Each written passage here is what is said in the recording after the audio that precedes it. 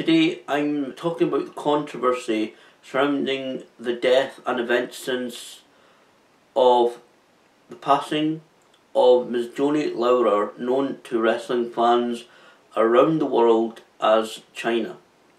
There's been a couple of statements made by her mother, and I want to give also my thoughts and my opinions on some of the stuff that's happened over the course of, we're now talking over a year. Recently, we've passed the first anniversary of her passing. Although there are different reports about when she sadly passed away, it's generally taken as the 20th of April. Her mother, Jan, has released a couple of statements via Pro Wrestling Sheet's website and on Facebook regarding what her thoughts on the situation are. And I also want to give my thoughts on my situation as well, because this actually, part of the story involves the local wrestling scene here in Dundee. First of all, that statement on the Pro Wrestling Sheet website.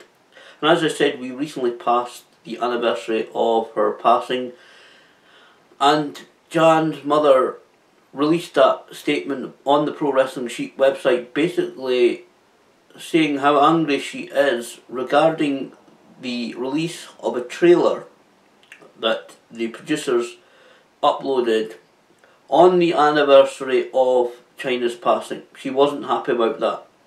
She also wasn't happy that she wasn't consulted about the content of the trailer, especially some of the footage at the end of that trailer.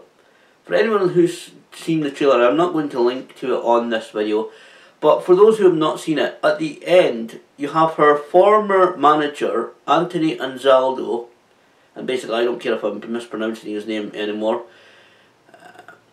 It looks like he is going into her apartment, but the look of the trailer is that it looks like he's going in to find her dead. And one of the statements made by her mother, Jan, was that she'd been told by the director, I believe it was, of the documentary that he'd heard Anthony had filmed himself going into her apartment, but claimed to have never seen that footage. Obviously something's up with that if that footage is put in the trailer. You can obviously see it's not Anthony filming himself. By the looks of the trailer at the end, it's certainly somebody else filming it. Who it was, I don't know. So Jan was not happy that she was neither consulted about the release of the trailer or its content. The trailer, the documentary, for those who may not be aware, because this is something that's been in the works for such a long time. The documentary, and I'm not part of the documentary, this is a fan commenting, and I'll talk about the local wrestling scene and how it's involved in a few moments, but this documentary initially was called with, a working title, as the term goes, the working title, which is what you call the documentary as you're working on it. It's not necessarily the final title of the documentary, but it was called The Reconstruction of Chyna. What this documentary was supposed to be, it was supposed to be Chyna with all of her experiences, personal problems, all her battles.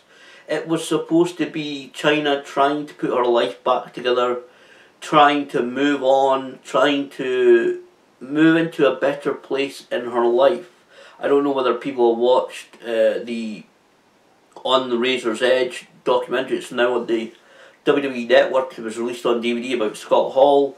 But that is the kind of thing that that she was aiming for. It's just like the documentary that Dime Dallas Page did about Jake the Snake Roberts. That's the kind of thing that she was aiming for, and that was what the kind of thing that this documentary was supposed to be. It was supposed to be her being able to move on into a better place in her life, emotionally, physically, financially, moving on and becoming, a better person, becoming the person that I firmly believe she could have been. Now, the local wrestling here in Scotland, that forms a little bit of part of the story.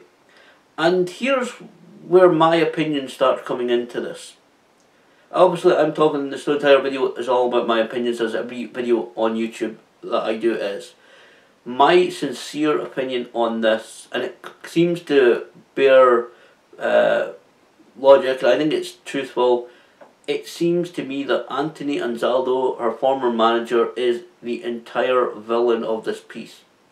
I don't want to make that sound like it's soap opera-esque, because we're not talking soap opera. We're not talking some fictional storyline in wrestling. We're not talking about some scripted reality thing.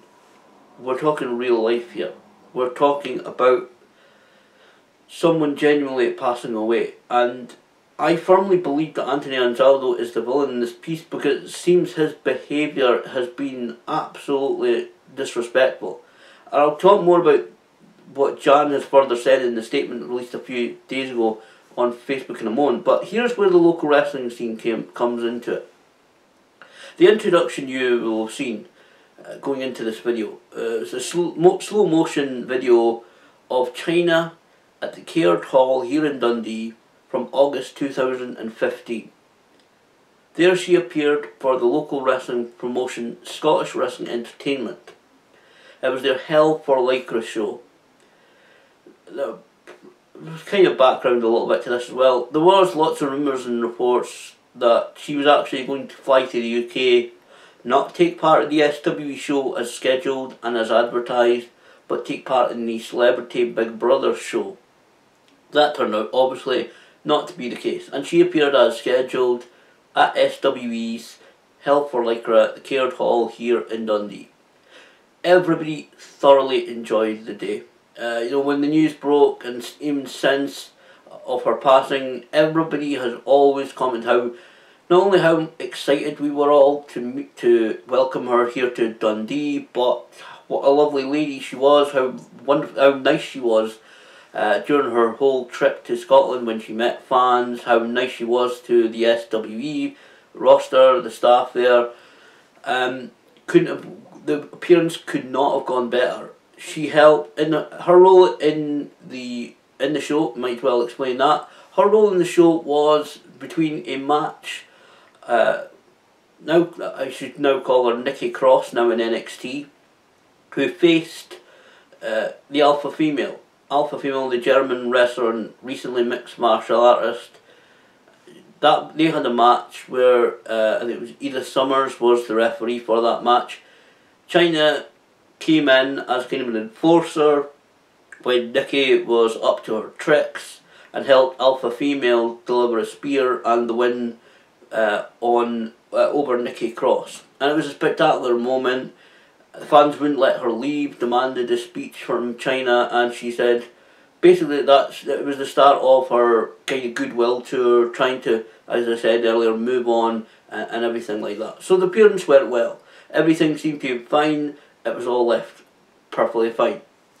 A little while after that, however, her manager Anthony came back to SW, and I'm not entirely sure of the timeline because I'm not involved officially in SW. I just know the story from what they've said publicly through the press, to the fans on Facebook and everything like that. At some point he came back and made the allegation that SWE hadn't paid the agreed amount, and he demanded more money from it. In fact, some of the statements he made was very threatening towards SWE, that once he was finished they wouldn't be able to run a puppet show, that you wouldn't be able to book any wrestler whatsoever, nobody would want to work with them. To cut a long story short, in my opinion, the way that SW do things and the way that certainly they've said and the way that they've talked to the press and been wide and open about this whole situation, even to the fans, I firmly believe that they did in fact pay the full amount, and it's my 100% opinion of that they definitely paid the full amount. I don't know whether Anthony did tried that with anybody else, because I haven't really looked into that and I really haven't heard that reported, but certainly that seems odd behaviour from Anthony, who was who I met him, shook his hand. I reiterated here on YouTube and in the podcast I used to do. I kind of want to start doing again, if I can. No, I reiterated the statement that they were here, that they were going to be at SWE. They were not going to be the Celebrity Big Brother show, and it seemed fine. And I said, I don't know whether he did it to anyone else. It's such a shame. He seemed an okay guy, but to come back, suddenly demand money and threaten SWE, who I said I thoroughly believe that he paid, that they were paid. They paid the full amount to Anthony, Chyna, who I believe Anthony was dealing with her finances. So when Chyna died, this is the sad situation, and this is the situation since. Trying to kind of cut this not too long. Jan released a statement a couple of days ago on Facebook. Now this is where I have become, and I've heard the stories, like a lot of people have heard lots of the talk, opinions and allegations over the past year or so since she's passed away. His behaviour seems very strange to me, and I believe what Jan has put on Facebook, and I saw that through David Lowe, the promoter of SWE, just him simply sharing the statement that she put up. His behaviour has been very weird, and I certainly don't agree with the behaviour that he's been, I don't know what to say exactly, well, how he's been behaving. I don't agree with that. She made a further statement on Facebook a couple of days ago saying, first of all, before I even talk about that statement, Jan has had to go, as everybody knows, and all of this is public record, you can search online for anything I'm saying, but Jan had to go to court and aggressively fight for control of her daughter's estate. Now what this seems to have done is kind of pushed Anthony into a little bit of action, and that as Jan said on the Facebook post, that she continually asked for the last year for her daughter's stuff, basically. And just a couple of weeks ago, apparently he sent her some stuff, but a lot of the stuff was missing from the pictures and inventory that he sent her last July. She said she hardly got any of the clothing. She believes that there's jewellery missing, that there's other certain items missing, including a cello, which apparently he gave away during the celebration. And in fact, she says that when she would try and communicate with him about those missing items, he stated that she could get the cello back over his dead body.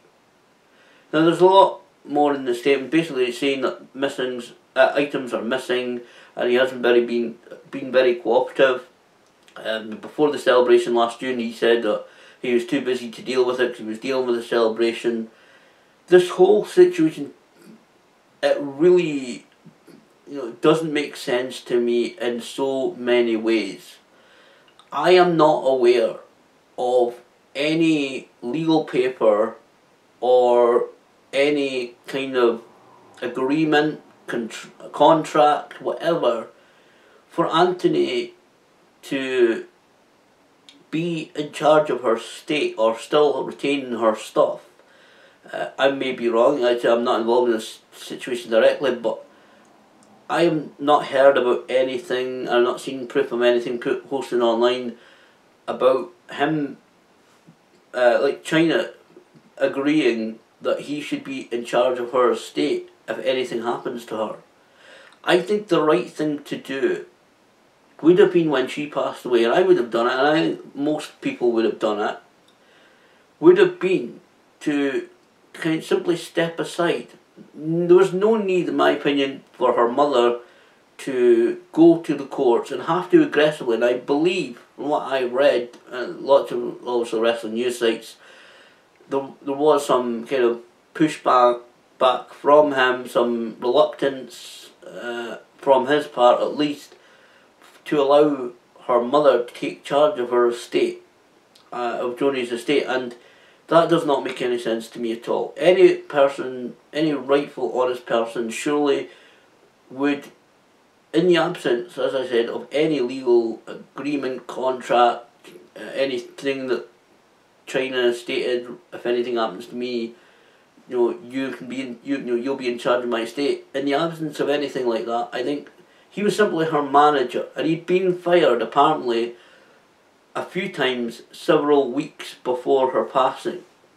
And she, according to the Facebook post that Jan put up, she Joanie had alleged that she believed that Anthony had stolen money off her, and that is, I believe, the general opinion. Like I said, threatening SWE, I don't know whether he did it to anyone else, and apparently there's been lots of reports that financially there's money missing. Anybody in the right, any honest person, decent person, I believe, would have stepped aside as soon as she passed away. It wasn't as if Chyna didn't have contact with her family.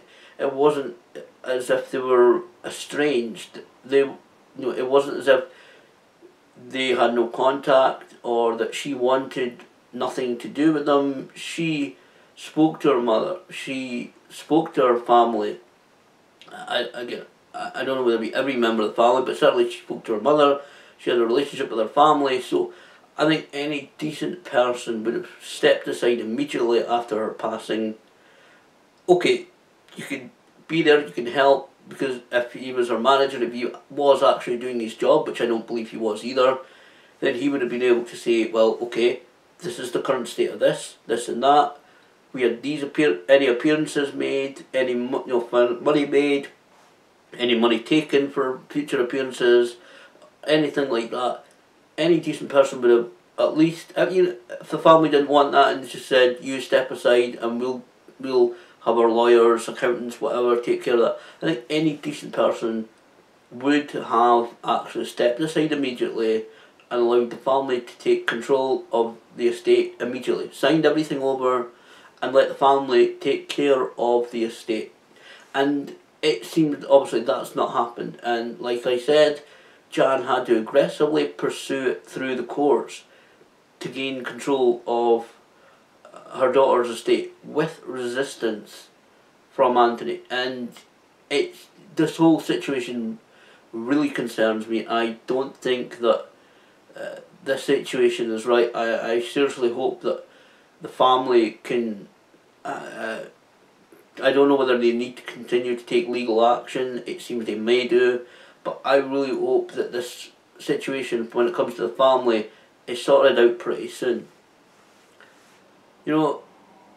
I've mentioned it once or twice, and I don't want to keep mentioning it. I lost my father recently, and I know how upsetting, how distressing it can be losing a family member. I've gone through it before with my grandparents, but I can't even begin to imagine how much more upsetting, how much more distressing it is for the family for all of this to be in the public eye, for all of this to be, to be made so public, to have all of this, be, like I've said, I've used the term before, satellite reported all over the world. One website reports it, another website copies it, and another. For all of these details and everything to be in the public eye, I can't imagine how much more difficult, how much more distressing it makes the entire situation.